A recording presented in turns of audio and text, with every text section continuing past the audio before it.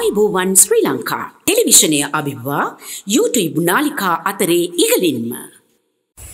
Ayubowan සමහර මාතෘකා තියෙනවා අපි කාලයකට විතරයි කතා කරන්නේ. සමහර මාතෘකා තියෙනවා කාලයක් යනකොට බොහෝ අයට අමතක වෙනවා. අපේ රටේ ක්‍රමයක් තියෙනවානේ අපේම රටේ මිනිස්සු කියන අපේම රටේ මිනිස්සුන්ට යම් මාතෘකාවක් කාලයකට පස්සේ අමතක වෙලා යනවා. ඒක ආයි මතක් වෙන්නේ නැහැ. අද අපි කතා කරන්නේ විශේෂයෙන්ම ආදාහනයේද භූමදානයේද කියන මාතෘකාව. ඒක වැදගත් වෙනවා ඔබට මොකද අද දවසේ අපි කතා කළ යුතුම මාතෘකාවක්. සිංහල වෙද උරුම භාරය නියෝජනය කරමින් වරලක් ඉංජිනේරු හර්ෂ කුමාර සූර්යාරච්චි මහත්මයා. ඉතින් ආයුබෝවන් ඔබට. ආයුබෝවන්. මම හිතන්නේ මේ මම කිව්ව මාතෘකාව අද දවසේ කතා කළ යුතුමයි නේද?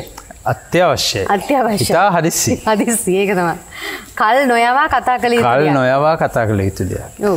අපි ඒ ගැන කතා කරොත් මොකද ප්‍රවේශය මේ ඔව් මෙහෙමයි දැන් රටේ ලොකු ප්‍රශ්නයක් ඇති වෙලා තියෙනවා. ඇත්තටම මට පොඩි බීතියකුත් තියෙනවා මේක ජාතිවාදී තත්වයකට ජාතිවාදී අරගල තත්වයකට මතුවේද ගමන් කරයිද කියලා. මුළු මේ රටේ සියලුම පුරවැසියන්ගේ යුතුකමක් එවැනි තත්වයක් ඇති නොකරන්න ඇති නොවන විදිහට වැඩ කරන්න. ඉතින් එතෙන්දී රජයේ පාර්ශවයේ නියෝජනය කරපු අධිකරණ ඇමතුමාට අති විශාල වගකීමක් තියෙනවා. එතුමා වගකීමකින් තොර ප්‍රකාශ කීපයක් කරපු නිසා තමයි පහුගිය කාලෙදී මෙහෙම ගැටලුවක් ඇති වුණේ. නැත්තම් ඇත්තටම අපේ රටේ සිංහල මුස්ලිම් හෝ ඒවා නැත්තම් දෙමළ හෝ ඒවා කිසිම තරුණයෙකුට කිසිම පුරවැසියෙකුට අවශ්‍යතාවයක් නැහැ අපි අපේ රටේ යලිත් ජාතිවාදී අරගලයක් ඇති කරන්න. මෙහෙමයි එක කොටස් වලට එහෙම අවශ්‍යතාවය තියෙනවා. එතකොට අපේ යුතුයකමක් තමයි ඒ කොටස් වලට ඒ අවස්ථාව නොදී රටත් ජන සමාජයත් බේරාගන්නේ. සුළුසුළු කොටස්. ඒ සුළුසුළු කොටස් වලට එහෙම අවශ්‍යතාවය තියෙනවා. හැම කණ්ඩායමකම. අපි ජාතීන් වශයෙන් ගත්තොත් ජාතීන් හෝ ජන වර්ග හෝ කැමති දෙයකට අතර දැක්කොහම ඒ බොහෝ දෙනා සාමයටයි කැමති. ඒ හැම තැනම ඉන්නවා අන්තවාදී අදහස් දරන. එහෙම නැත්නම් අවස්ථාවාදී අදහස් දරන. සමහර මේ දේවල් සිද්ධ වෙන්නේ ගොඩක් වෙලාට අන්තවාදී අදහස් දරන අයගෙනුත් නෙමෙයි. අවස්ථාවාදී අදහස් දරන අය. වල අවස්ථාවල් නිර්මාණය කරනවා. ගැටුම් ඇති කරලා වෙන নানা ප්‍රකාර ආකාරයේ සිද්ධීන් සිද්ධ කරන්න. ඒතකොට දැන් අලි ශබ්‍රි මහතා බොහොම උගත් වැදගත් නීතිඥවරයෙක් රටේ අධිකරණ ඇමතිතුමා. ඉතින් එතුමාගේ ප්‍රකාශවලදී එතුමා දැනගත යුතුව තිබුණා බොහොම පරිස්සමෙන් කතා කළ යුතුයි.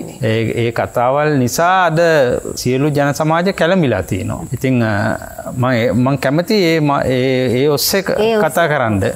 මොකද මේ වෙන විට අලි ශබ්‍රි එමෙතුමාගෙන් ප්‍රකාශයක් නිකුත් වෙලා තියෙනවා මේ මුස්ලිම් තරුණයින් ආයෙත් ආයුධ අතර ගනීවි කියලා. ඒක ඇත්තටම ලංකාවේ අපේ හැමෝම ජනතාව අතරේ මේක දැන් ගැටලුවක් වෙලා තියෙනවා. ඇයි එහෙම ප්‍රකාශයක් කරේ කියලා. ඒක හරි වැදගත් මාතෘකාවක් කතා කරන්න.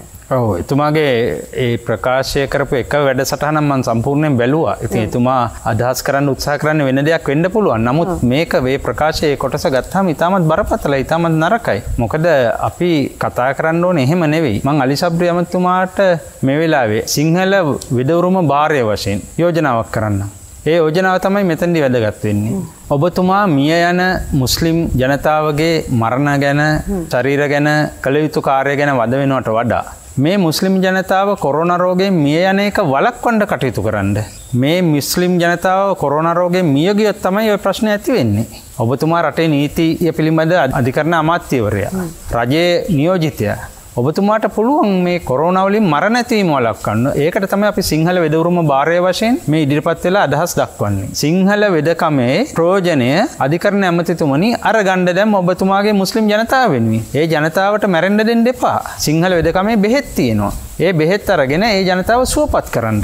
ඔබතුමාගේ මුස්ලිම් ජනතාව අද ඉස්පිරිතාලේ ඉන්න, අද රෝහල්ගත වෙලා ඉන්න කොරෝනා රෝගය නිසා රෝහල්ගත වෙලා ඉන්න සියලුම දෙනාට අපි වගකීමකින් ලබා දෙන්න සිංහල බෙහෙත්. සිංහල වෙද මහතුරු ඉන්නවා දවස් 3න් කොරෝනා හොඳ කරන.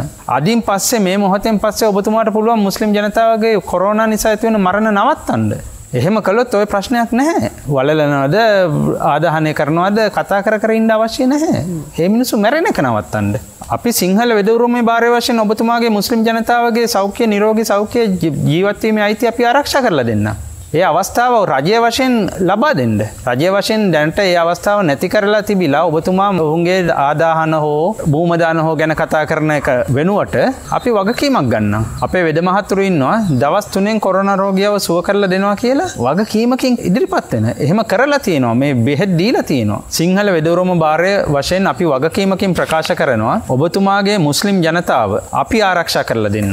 ඔබතුමාගේ මුස්ලිම් ජනතාව අපි සුවපත් කරලා දෙන්නම් කොරෝනා රෝගීන්.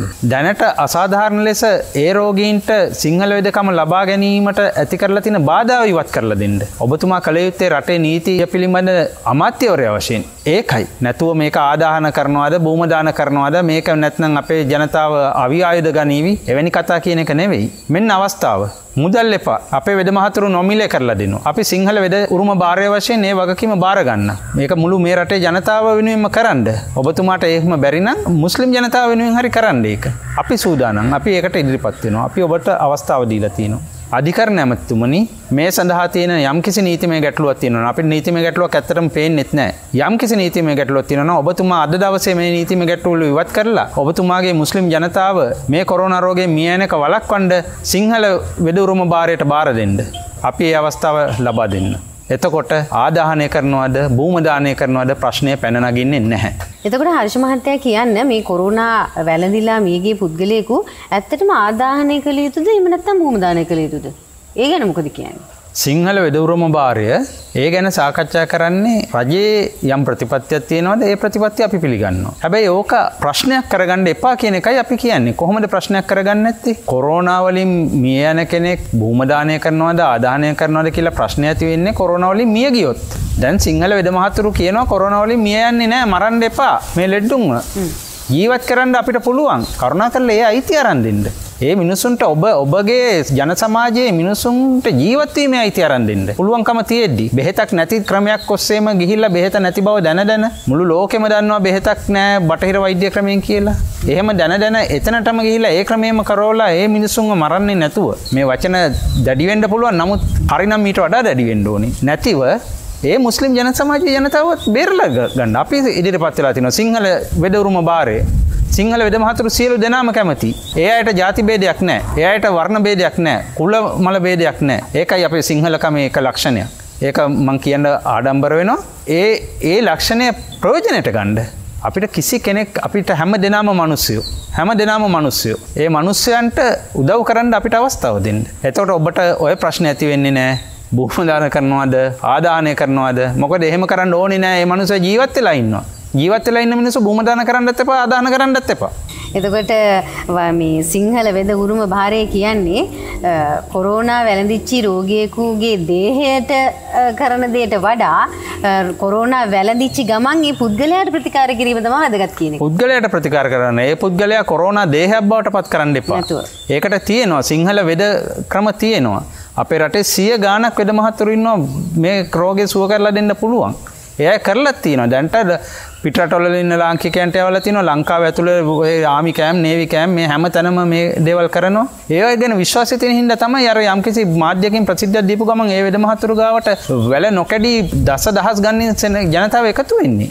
ඒ නිකම් මේක ගැන විශ්වාසය නැත්නම් ජනතාව එහෙම එකතු වෙන්නේ නැහැ. ඒකට මේ රටේ ජනතාවට නිග්‍රහ කරන පිරිසක් ඉන්නවා. ඒ නිග්‍රහ කරන පිරිස තමයි Taman නිග්‍රහයටපත් වෙන්න ඕනේ. මේක ගැන අවුරුදු 10 ගානක විශ්වාසයක් තියෙනවා මේ වෛද්‍ය ක්‍රම ගැන. අපි මේ ප්‍රතිඵල ලබාගත්තු ක්‍රම ගැන මේවා සත්‍යය. ඒතර අපි අත්දැකලා තියෙනවා. මේ දැන්ට තියෙන PCR පොසිටිව් ඒවා දවස් 2කින් 3කින් නෙගටිව් වෙන හැටි, බෙහෙත් නොගත්තු අය නෙගටිව් නොවි දිගටම පොසිටිව් තියෙන හැටි, සමහර අය මිය යන හැටි මේවා අපි ඔක්කොම අත්දැකලා තියෙනවා. ඒකින්ද කරුණා කරලා ඔබතුමා නීති අමාත්‍යතුමා එහෙමනම් යම්කිසි නීතිමය බාධාවක් තියෙනවා නම් ලෙඩෙකුට ලෙඩේට හරියන බෙහෙත ගන්න යම්කිසි නීතිමය තත්ත්වයක් තියෙනවා නම් ලෙඩාව ලෙඩේට බෙහෙත් නැති තැනක හිරකරන්න අන්න ඒක ඉවර කරලා දෙන්න. එහෙම එකක් නැහැ. එහෙම නීතියක් නැහැ ලංකාවේ. ඒ තත්ත්වය තියෙනවා. අපි ඔබතුමාට යෝජනා කරන්නේ නිරෝධායන පනත යටතේ යම්කිසි ලෙඩෙක්ව ස්පිතාලට ගෙනිච්චනම් ඒ ලෙඩා කියනවා නම් මට ඕනෑ සිංහල වෙදකමේ ප්‍රතිකාර කියලා සිංහල වෙද මහත්තයාට එතනට ගිහිල්ලා ඒ ප්‍රතිකාර කරන්න ඉඩ දෙන්න. මේ තියෙන ඉස්පිරිතාලවල මේ ඉස්පිරිතාලවල තියෙන යන්ත්‍ර සූත්‍ර උපකරණ ඒ වගේම සේවක සේවිකාවෝ මේ සියල්ලම නඩත්තු වෙන්නේ සියල්ලම අරන් තියෙන්නේ මේ රටේ ජනතාවගේ මුදල් වලින්. නැතුව ඒක වෛද්‍ය ක්‍රමයකට අයිති මුදල් වලින් නෙමෙයි. ඒකින්ද ඒ ජනතාවගේ යහපත සඳහා ඒවා ඕනෑම වෛද්‍ය ක්‍රමයකට ඒ රෝගියාගේ අවශ්‍යතාවය අනුව පාවිච්චි කරන්න අවසර දෙන්න. සිංහල වෙද මහත්තයාට ගොඩාක් උපකරණ අවශ්‍ය නැහැ. කොටින්ම ගොව මුකුත්ම ඕනේ නැහැ. ඒ අයවල නාඩි බැලුවා නාඩි බලන්න ඕනේ නැත්නම් සමහරට S2 දිහා බැලුවා කතා කරලා ලෙඩේ හෙව්වා. මේක විශ්වකර්මයි වෙන වෛද්‍ය ක්‍රමයක් දිහා ඉන්නලා බලනකොට. නමුත් විශ්වකර්ම නෑ ඊටමත් සරලයි.